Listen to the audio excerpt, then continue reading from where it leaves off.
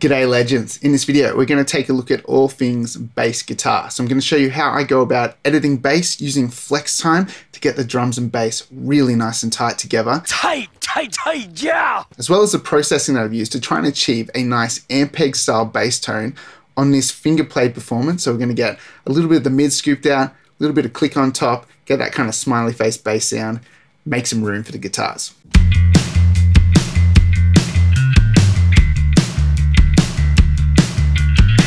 So let's have a look at the way I would go about using flex time on bass to make it really tight with the drums. So basically you want to just highlight your channel that you're working on. So we've got our bass track here. If you can't see the flex symbol, which is this one over here, press Command F. That's going to show up the options here. And then we're going to select monophonic. So from my experience, monophonic works pretty well unless there's a lot of like bass chords and stuff going on, then this may become problematic. If it's a pretty standard bass track without multiple notes being played at once, monophonic is the go-to. Okay, so if that hasn't done anything, hit the little flex symbol. There we go. Okay, so what you want to do is double click on your file so it opens up the audio editor, and then make sure you're on the file tab in the middle here, and then come over and make sure that this is selected. So click on that if it's not orange, and then what that's going to do is show us our markers on the bass. So we come across, we can see all of these flex markers here. Now we can see there's some ones here that like kind of problematic. For the most part, it's pretty good. If you feel like there's sort of extra flex markers that aren't right, then hit the minus symbol and it's going to start taking markers away. If you feel like there's not enough, press the plus until you feel like it's covering a majority of the notes, putting markers in. But once you go too far, you'll start to see it adds sort of problematic markers that you don't want. So that's when you might take it back a little bit. And even if it misses some notes, it's not really a big problem. It's probably better to do that than have a lot of messy markers in there. So you can see this one here, like that's annoying. So that's gone, and I think we're kind of pretty good now. You never get that perfect usually, like you have to come to some kind of compromise. Now, whenever you have to edit something like this, it always takes a little bit of time. Flex time speed things up a little bit for us, but you still have to sacrifice a little bit of time to do it properly. Now what we want to do is make sure that our secondary tool is on the pencil so that when we hold Command in, the pencil shows up and we can click and add a marker. So this is going to let us recover some of those lost markers. And if you still have ones that are like this, where it's just in the middle of nowhere, that's going to cause problems, just double click on it and it's going to disappear. So that is the way that I would go through editing the bass. Now it's a little tedious, but you just work your way through, getting rid of any problematic markers and then adding markers where necessary. So let's just leave that like that for now. And let's snap this to the grid. So we're going to press I, which is going to open up the inspector. Make sure we're still selecting that bass audio file. Come up to quantize. If you can't see that, click on this little arrow so this pop-down menu appears. And then we're going to quantize. And for this track, it's all 1/8 notes. So you can have a look. You can see the value of the notes here against the grid. We're in 16th notes, so there's pretty much one note for every 2 beats, and there's nothing really syncopated happening. It's a very sort of like 1/8 note driven song. So I'm going to just snap this to 1/8 notes because it's going to create the less amount of problems for me. If I snap it to 16th notes when there's no actual 16th notes in the track, it may move them to the wrong marker, which creates more work for me that I have to drag them back to the right place. So you just always want to try and make this as easy for yourself as possible. If you have a lot of 16th notes, don't snap it to 1/8 notes, snap it to 16th notes. If you have a lot of 30-second notes, snap it to 30-second notes. Whatever's going to get you the best results, choose that note value. So click 1/8 notes and it snapped it to. Now, if you didn't want to go 100%, you could come down to Q strength and you could write in, I don't know, 80%. And so you can see it shifted a little bit. It's not totally perfect. And we might do that actually. Kind of just still leave a little bit of movement in the bass, but it's going to be a little bit tighter now. Once you've got all your markers kind of set, give it a listen through. If you hear anything problematic in the global window, just make sure you have your secondary tool set as the eraser and then hold down Command and you can remove any markers that look problematic. And then you can also click and drag and fix anything that doesn't look quite right too. So it's a bit of a balance between setting your markers in the audio editor and then also listening through and doing any little edits in the global window that needs sort of dragging over or just removing flex markers that are just causing problems.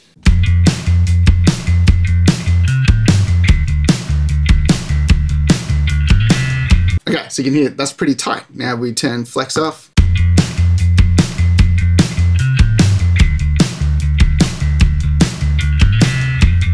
Yeah, it's not bad. It's still, sometimes it's a little behind the beat. And when we zoom in, we can kind of see it sort of goes off the beat slightly. Like it's not bad at all, but if we're going for that really tight bass sound, you can see here we move off the beat a little bit. We're going for that really tight bass sound, snapping at that little bit extra to the grid, It's just making it really lock in with the drums, because I've already flex timed the drums, and now flexing the bass in with it just makes it sound like a really tight unit. And then once the guitars come in a little bit later, it sounds really good.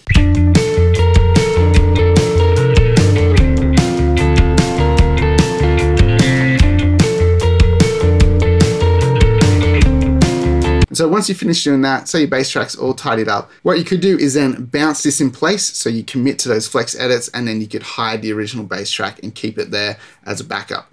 So let's do that. So I'm going to open up the mixer, turn off all our processing on the bass track, and then we click on that, make sure it's highlighted, press Control B, and then we can name this bass guitar flex. And then let's make sure that bypass plugins is checked. We've already turned them off anyway. And then include audio tail in file, include audio tail in region. That's fine to have that checked.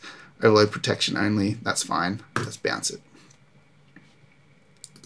Where did this delay come from? Why did this waves delay pop up? That's super weird.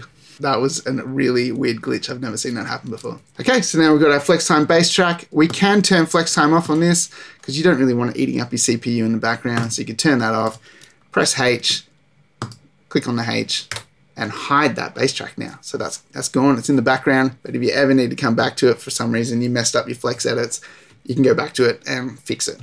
So it's always good to kind of keep that stuff hiding in the background. Also, if you want to support this channel, make sure you check out that description link below. There's loads of cool stuff in there. Go check out all the plugin companies that I'm affiliate with. If you use any of those links, a small commission comes back to the channel, and that really helps support the time that goes into this, as well as if you do your shopping at Sweetwater Music or your online music gear stuff. Using my affiliate links throws a small kickback of commission to the channel. Again, helping with all the time that's spent making these videos. Okay, so this is what the bass sounds like without any processing now.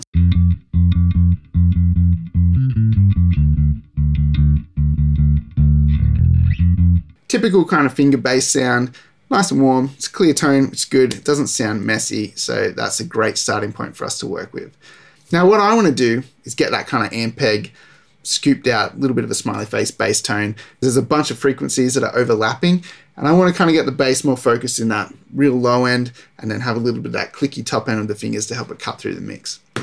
So I've actually used Neural DSP's Parallax for this. Now, generally, when I load up Parallax, I just like to flick through the presets. There are some really nice presets in here, gets you a really good starting point, and even sometimes you don't have to do anything extra. Like today, I've just flicked through until I came across All Our Bass Have Abandoned Us.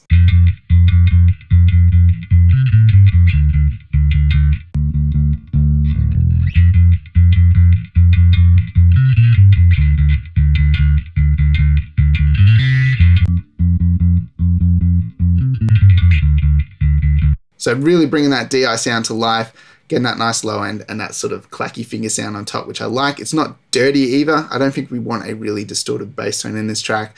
It is making the bass clearer and helping it pop a little better. So then following that up with some 1176, just want to level out the performance. Basically kind of a medium attack, fast release, 4:1 ratio, couple of dBs of gain reduction at any given time.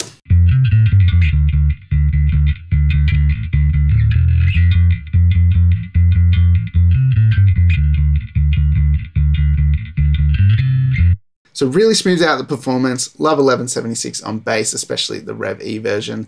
And basically, I don't want to over-compress the bass, but I want the bass to be compressing all the time. So that means on the sort of softest notes, I want the meter kind of just moving, and then on the big notes, kind of that's where it's getting hit the heaviest, and then everything in between is leveling out. Because we want the level of the bass so consistent, we don't really want to have any parts where it sort of drops away or anything like that. That's why we kind of need to always have the needle slightly moving and then really moving. So that's kind of my thought process when I'm compressing bass, is just to always have a little bit of gain reduction going at any time. So then I felt like I needed to bring out a little bit of the fingers a little bit more. So we've just got a boost at 1.8K with a wide bell, and that's all we're doing on this channel strip.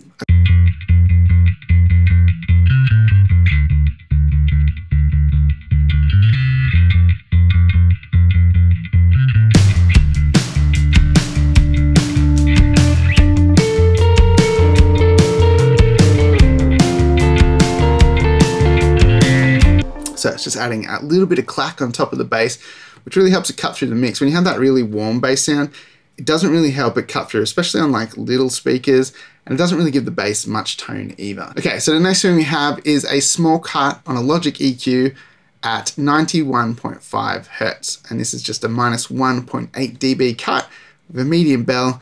Just felt like the bass was getting a little boomy in the mix and just wanted to kind of just pull that fundamental back a touch.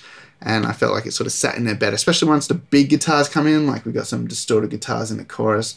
It felt like everything was sort of getting a little bit in the way of each other there.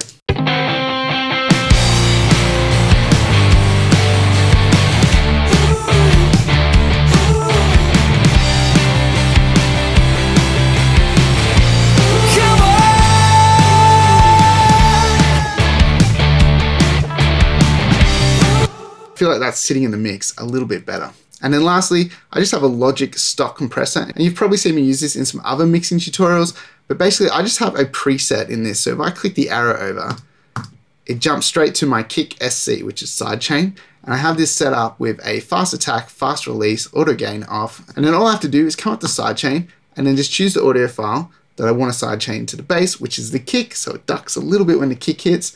And I've got it on the kick sample because it's just a very reliable source to have. If the recording has a bit of bleed and extra stuff happening in it, sometimes the sidechain's a little bit unreliable on a direct mic to the drum kit, whereas using the sample, it's just a triggered kick sound, and we're only going to get those hits on the kick every time.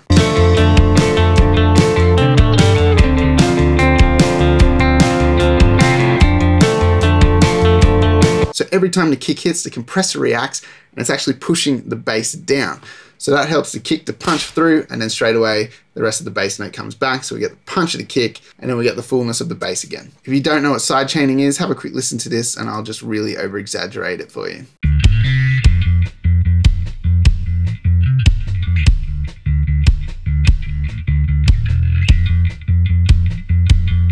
So you can hear it's pretty aggressive when you pull that threshold down, just like gets that pumping effect that you hear in dance music. But all we really want in kind of like a rock song like this is anywhere between maybe like 1 to 3 dBs of gain reduction. If you go further than that, the bass starts to get a weird sort of pumping effect, which doesn't really suit this style. But there's no rules. If you like that pumping effect, slam it. And that's pretty much it. So let's have a listen to what the bass sounds like without any processing.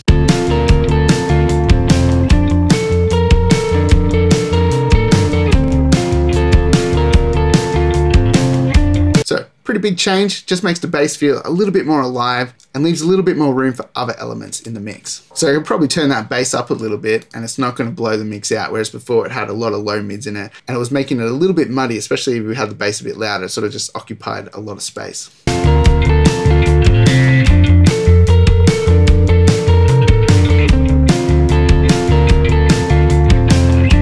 If you guys enjoyed this video, make sure you hit that like button and subscribe to the channel. Make sure to check out the drum samples and mixing courses on my online store.